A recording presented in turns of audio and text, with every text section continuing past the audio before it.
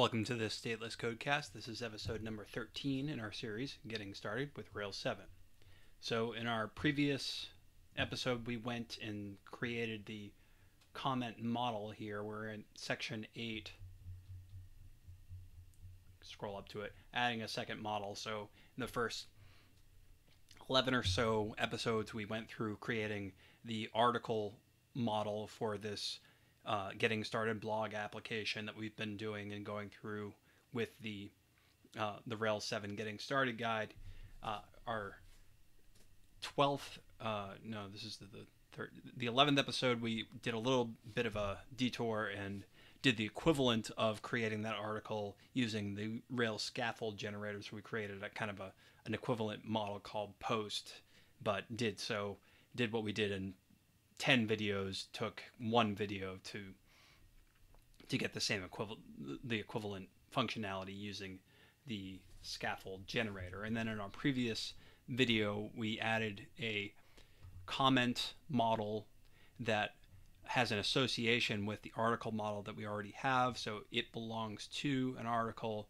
We created, we had the generated migration that creates the comments and has a reference as a foreign key to the articles table in that comments table we created, and then added in the article has many comments. And in order to make our tests for our controller and system tests not fail, we added in dependent destroy as an argument there, which is found later on in the guide, but was needed in order to make our tests not fail. We've been using a test-driven development method for going through this guide. The guide itself doesn't use that, but we've been going through each time we're adding new functionality. We'll make the changes to the appropriate tests so that the tests fail and then only pass when we add in the code for them.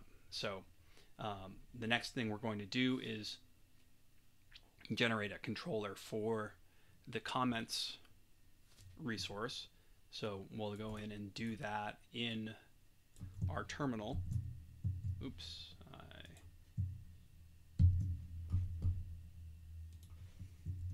So generate the comments controller.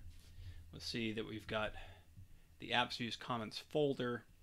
We've got a comments controller test.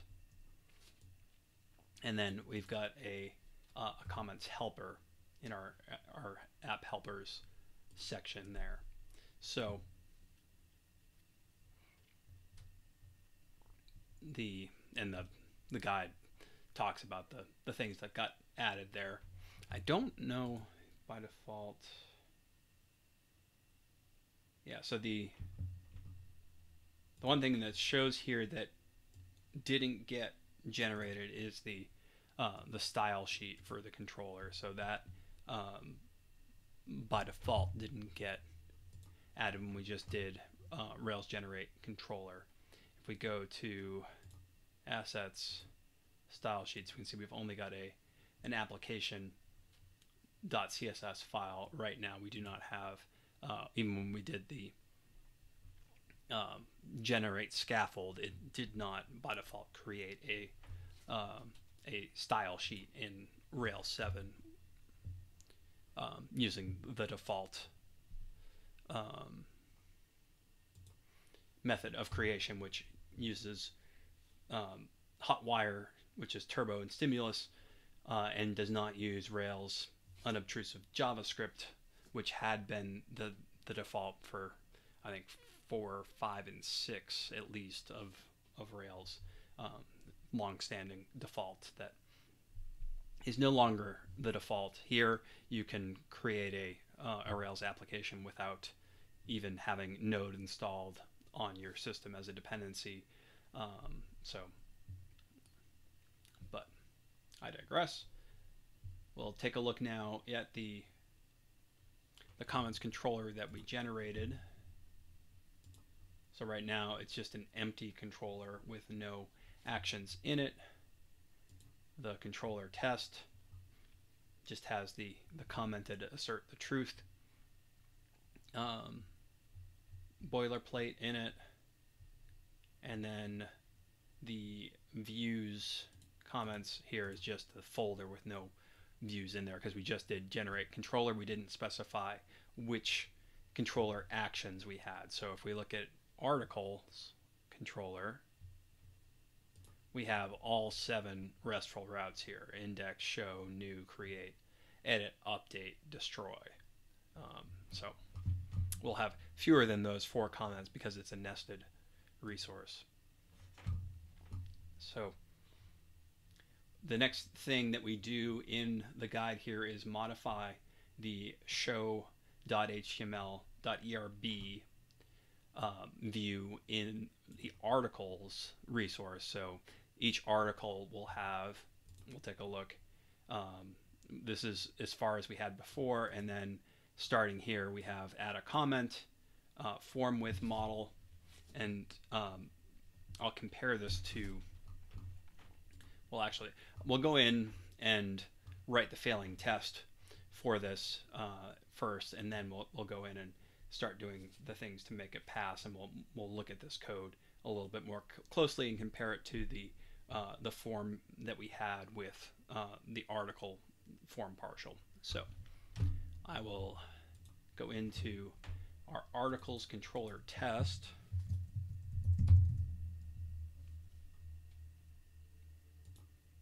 And the show action, we're adding some new functionality here. So we should have an assert select h2,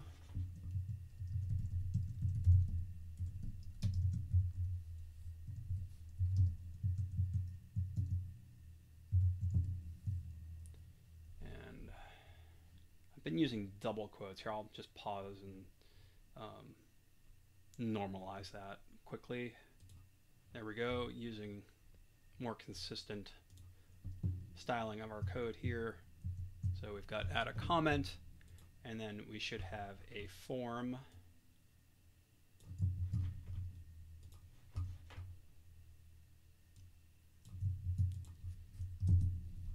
And we should have a form 3 paragraphs here.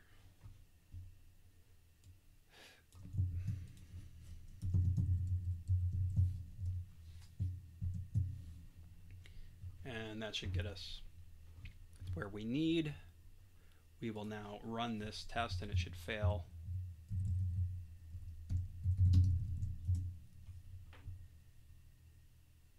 And it does. So we were expecting an H2, we found 0. We'll go into our show.html.erb now, and underneath that div that we had with the links to edit, back, and destroy, that's for posts.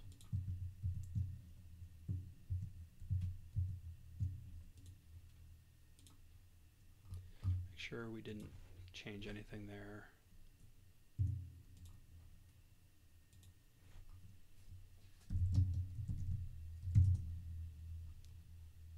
Our articles controller test is the only thing we've modified, so we'll make sure that we've got the correct show.html.erb.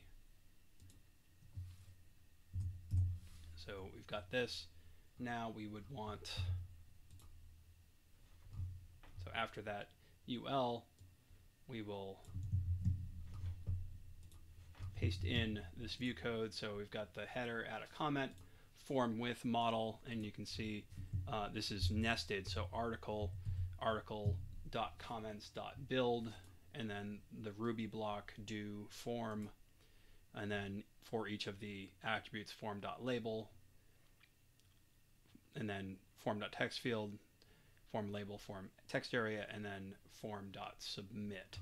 We'll compare this to the form we had for article. So here, form with model article, it only had the single article article section there, not the array of the parent and then the child.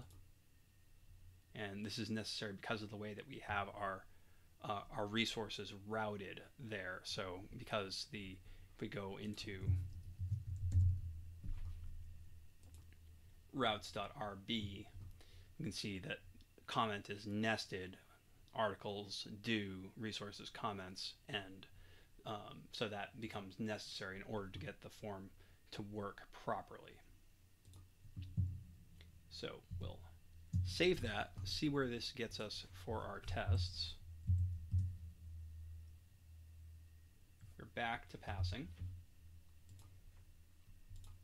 But if we try to actually submit this form right now, so if I go to my articles, let's say the third article,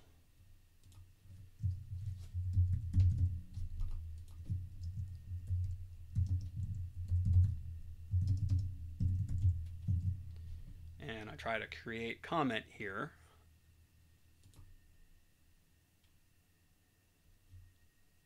we can see that it didn't do anything. So we'll go and take a look at the, so started post articles for comments, action not found, the action create could not be found on the comments controller, and then it stayed on the comments page with nothing happening there. So we'll take a look at the next step of the guide, which is likely adding the create action to that comments controller, and it is. So the and it notes that the it's going to be looking, you can see it automatically routed to the comments controller because of how we had the route set up there. So if we go in and add this in now, we're first going to go and write a failing test for our comments controller test here.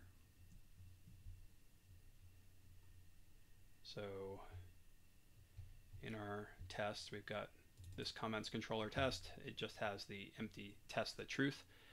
Commented out test, I'll pause and add in the failing test for this. So this is the test that we've got here. So in the setup section, we're setting our article to our nerd fixture article here, and then we've got this should create comment. So we've got the commenter and body strings that we're setting here. We could have done this in the setup action, but I don't know whether we're going to wind up reusing that text, so it's probably not necessary. And then we're asserting an increase in comment.count. We're posting to the article comments URL, so if you go and look at the routes, and I intentionally did this, so article comments path with the article ID. I might need to specify article there instead of just putting it like that. And then the params article ID is our article ID, and then our comment resource has the commenter and body attributes to it. After that, we assert the comment has been created. We're going to take a look at the last comment from that article should be the one that we created. Assert that we redirect to the article show path for that article, and that the commenter and the comment are the commenter and the body are matching what we expect, and then that the notice of that matches what we should expect as well. So this is going to fail. We'll do our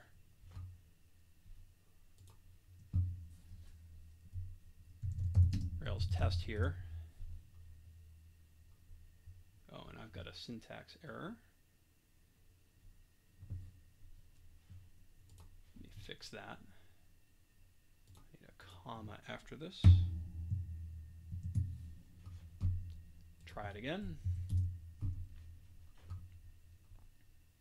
So the action create cannot be found on CommentsController. We will, as we've been doing through the previous videos, instead of just copying and pasting the final version of the item in the guide into our CommentsController, we're going to kind of go and graduate through the different types of errors that we'll see here. So I'm going to go to the CommentsController and add the create.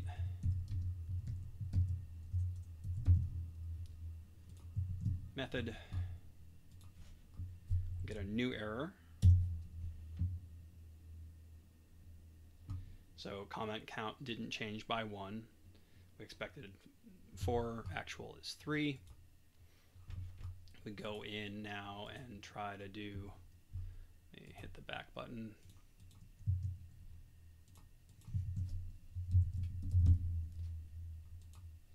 See, nothing happens there. So if we go to the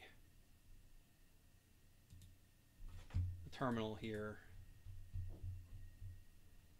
started post, we've got our comment with our commenter, our body, our article ID, but no template found.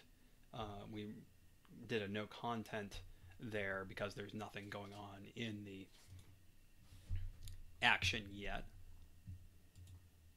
So we'll go in now and add the code to make this pass, or to get our next error. So we'll have an article, we'll have a comment for the article. This is going to create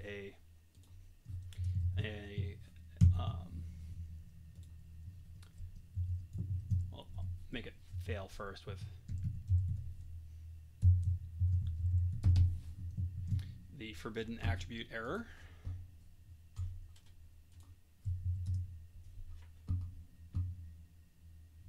So we've got forbidden attributes error. In order for this to work, we need to have the comment params defined there. So we're similar to what we did in the article. We're requiring comment to be present in those params, and then we're explicitly permitting the commenter and body parameters for that. So we'll make the next step of this, and we'll make this comment params. This might get our test from an error into a failure. So I think it's going to create the, well, actually it was a failure before we did, so it'll be back to a failure, but failing after the comment gets created. Expected it to be a redirect, but it's a 204 no content. So the next thing we'll do is add in our redirect here.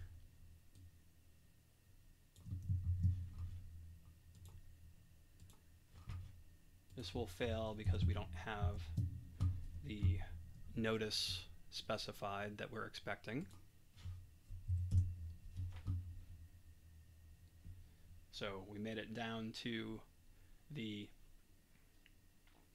notice, and we'll add that in.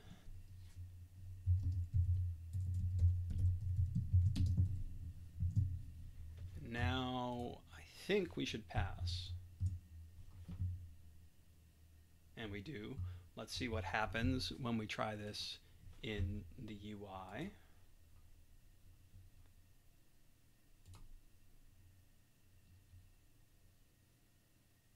So comment was successfully created, but we're not displaying any of those comments. Let me make sure that I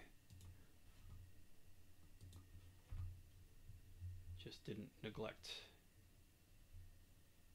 So add a comment.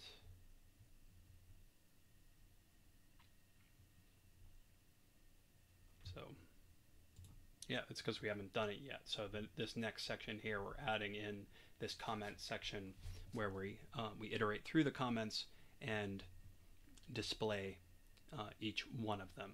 So I will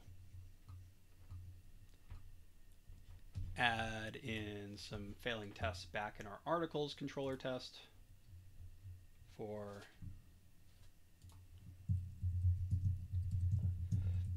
these.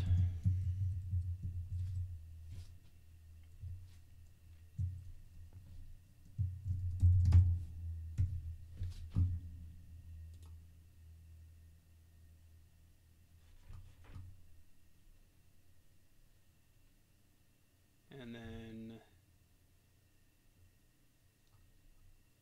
let's see here, comment.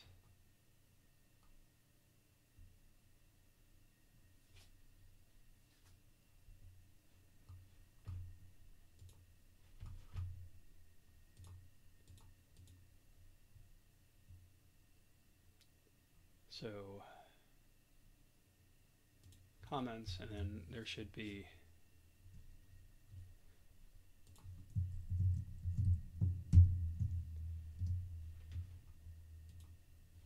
for each of these. There's nothing to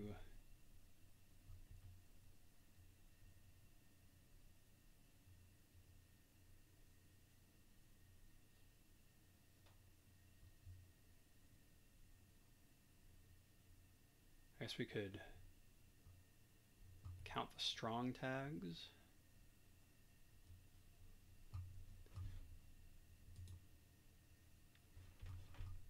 I'm going to make a class.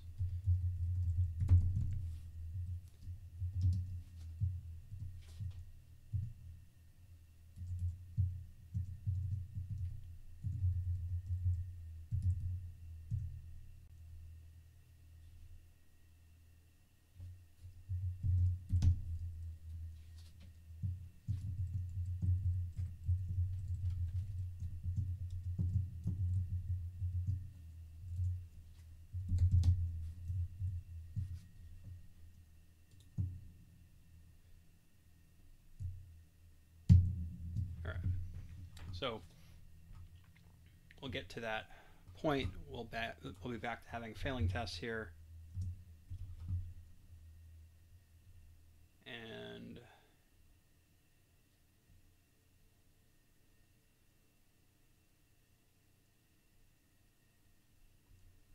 we are, because we don't have that comments h2.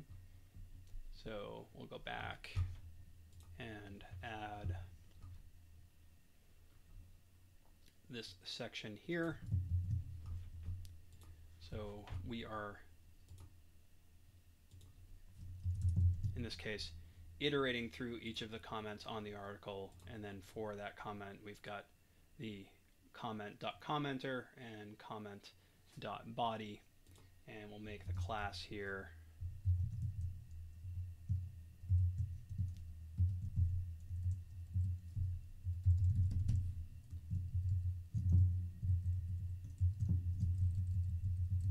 commenter and comment-body.